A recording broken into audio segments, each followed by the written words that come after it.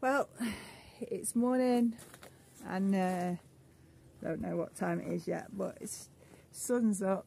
It's so bright, it's beautiful.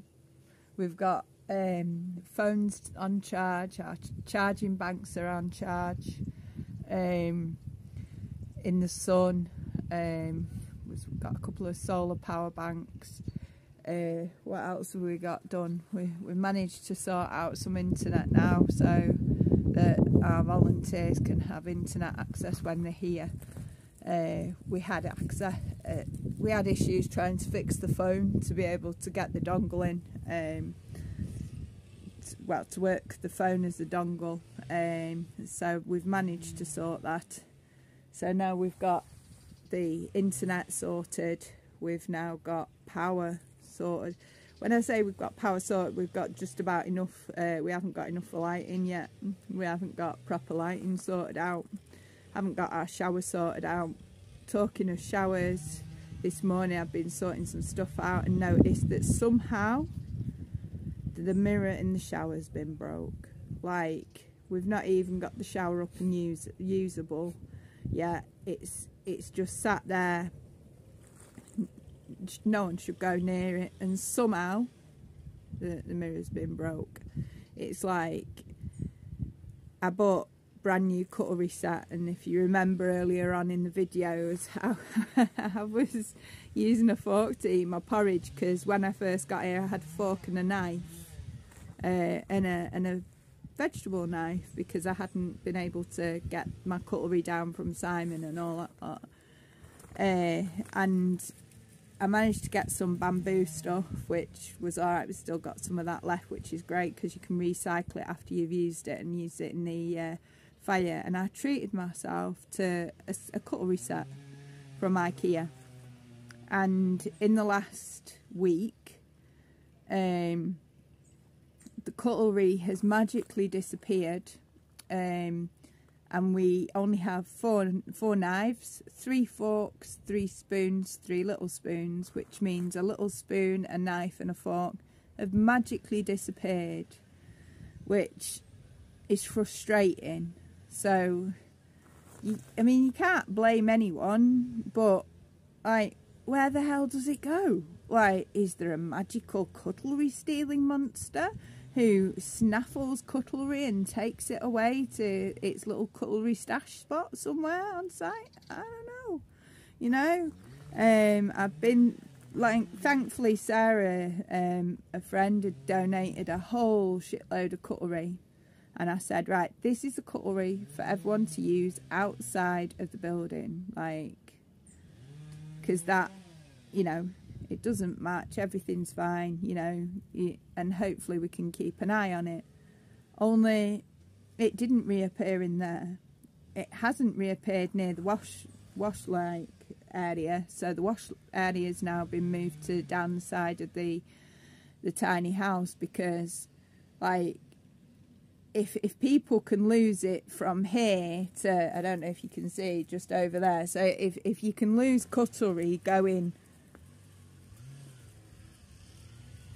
within 60 feet maximum of the property, when you're all eating exactly outside where the cooker is and the kitchen is. So if people can lose it in that space, which is, it must take such skill to lose cutlery in a short pathway, but people obviously do, then we need to remember to now not take cutlery all the way over there, because, like, people need and they have a desire to eat with cutlery, and if everyone that comes gets given, like, a fork and say, here, eat this soup, they're not going to be too impressed. And part of what I do by hosting people is I've had to pay or be given things that I take good care of, because everything is sacred, and I look after it so people can use things like, and have the luxury of using a knife, a fork, a spoon, a little spoon. Only if things like that just keep vanishing, it's a luxury that won't be possible. Like, people take for granted. They think that cutlery just appears, and it doesn't just appear unless you're blessed enough. And I'm really grateful that Sarah was able to give me some. But she gave me some when she got some. But for 2 and a bit weeks, I'd had no cutlery apart from a fork and a knife. So, you know, we need to remember to be so grateful for these amazing things like cutlery. You know, it is a luxury. You know, when you sit down and eat your food, you might not think twice. You might take it for granted you've got a cutlery, but we don't here. Well, I certainly don't. I'm very, very grateful. You know, I pick up my knife and my fork and I'm like, thank you, universe, because I've got a knife and a fork and I can use them, you know, and I can eat my food. So I'm a bit disappointed, a lot disappointed about the shower that had come all this way and been taken care of to somehow magically have a crack in it. I'm sad that the cutlery has magically disappeared, and I'm hoping that it shows up. And as we continue to tidy up and sort things, that'll show up. I'm tidying up in the kitchen because there's still bits of food been left down the side of the cooker and down the back of the shelves and on the floor, which I'd not managed to sweep up because usually by the time I go in there I can't see.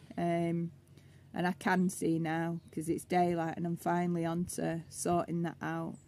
So me and Batty are here chilling, sorting, you know, getting organised.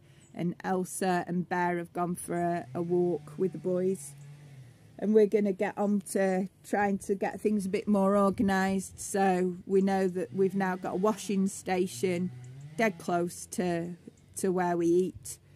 So that'll be practical, and the sooner we get the shower up and sorted, the better. But that can't happen until the toilet block's sorted, which is hopefully something we'll manage to do today. So yeah, I just thought I'd share with you the truth about being a host and sharing space with other people when you're off grid, because I am grateful for the help that I get, and I am grateful for people that come, and I love sharing space, and I love sharing stories, and I love to hear so much about different lives and learn about languages and ways of life and cultures and customs, and there's so much beautiful things in the world, so much. But remember that this is a home, and it's a shelter and a sanctuary for all that passed through it, and everything here came because of the goodness of someone's heart, the kindness of someone's spirit, the generosity of people, and the stuff that I collected myself over many years to be able to do this. This stuff doesn't just spring up. And you know, we're on a zero. We aim for zero waste. We are on a budget. We don't just have money to spend on fuel and like food that doesn't get eaten, or you know, I've got a whole load of beans here that got prepared and soaked that need to do something with. So I'm hopeful that I can rescue them, because I think they've sat there for 4 days in water. Hopefully they'll be all right, and I'm going to turn them into some kind of mash with onions and garlic and do something with them to make a meal. Well, that's a hell of a lot of beans, like, you know. But still, it's, you know, hopefully if I do enough, I can invite people and say, look, I've got this food that I'm making, come on round and have something to eat so we can share with more. You know, it's about sharing the excess, but it really is important to be grateful for what we have and be mindful when we're using it, whether it's a fork or a spoon or some beans or the chairs that we're sitting in. You know, one of the chairs got broke within less than 24 hours. It had got here, and the chair, the person was pulled over off the chair, knocked off the chair, and the leg snapped on the brand new chair that had been gifted. So it's like, yeah, we really need to think about these things, because now we've got 5 chairs instead of 6, and you know, people might want to sit down, they might want to, and they might not want to sit on the floor, or they might not be physically capable of sitting on the floor. Yeah, it's not about living a disposable lifestyle. Not for me. This is a place where we take care of things, and things are meant to last, and things that aren't meant to last will find other uses. And I have yet to find a use for a chair with 3 legs. But watch this space, because it's possible, and something's going to happen, and I'm going to sort it. Right?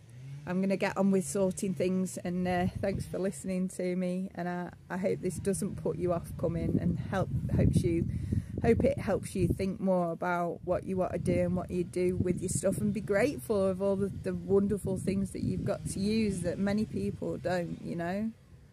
So big loves, and catch you in a bit. So Elsa's got a sore foot after a walk this morning. She's had her meds for today, and we're trying to keep her with me so she can not do as much walking. And here's the compost toilet so far.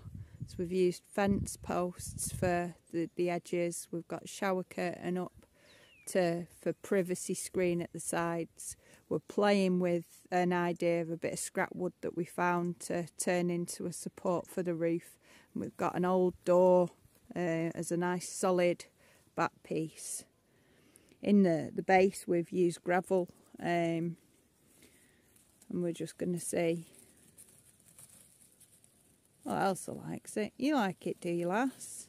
Eh? So we're just going to have some lunch now. We're going to have some soup and have a think, and come back to see what happens after lunch.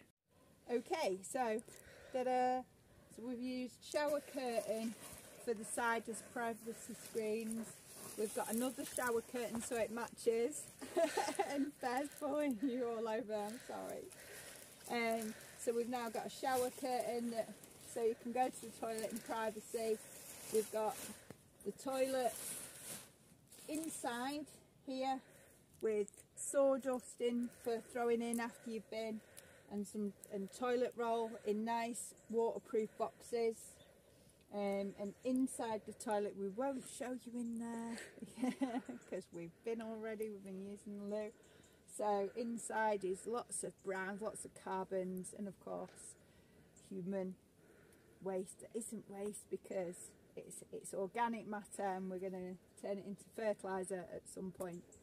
So it's all there. We've got plans for the roof, but for now we're just going to chuck a tent over the top, tie the tent down, and that'll do for now until we find a big enough piece of plastic or something to go over the top. So from here at Creative Roots, creating toilets, and it's a good day. Thank you. Okay, so the best place for your compost pile is next to your compost toilet. Obviously, less distance to carry your poo and your wee. So then over here, and please note you do not need a urine separator, especially not in Portugal. So here we go. We've got 4 pallets. It's that simple. 4 pallets, and we're going to tie them together because we've got no screws.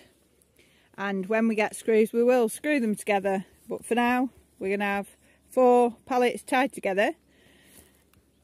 This is the base, only it needs to be adjusted. So that's the base now. We're going to, the way I've said it is, if you visualise a bowl in the bottom of there, a short bowl, say 2 inches deep in the very centre point, and it's just going to slightly have a curve. So big circle, and it's slightly curved. So we'll just wait and pause the video and see what happens next.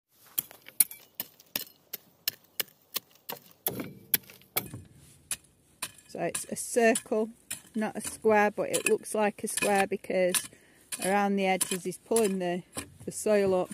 it's going to the edge because, well, where else on earth would you put it? You know?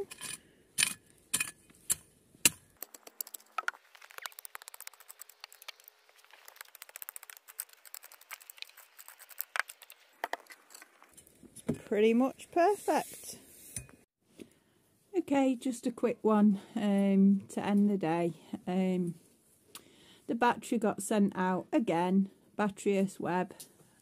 The 24 to 48 hour delivery. All of last week we was waiting, and they put the wrong address on. They'd refused, and this is going on 2 weeks now. So they'd refused to put on the full address that they were given in the first place. They insisted on having a different address. They insisted on sending it out to the different address. So I did everything as they'd asked, and I did tell them, and they didn't listen.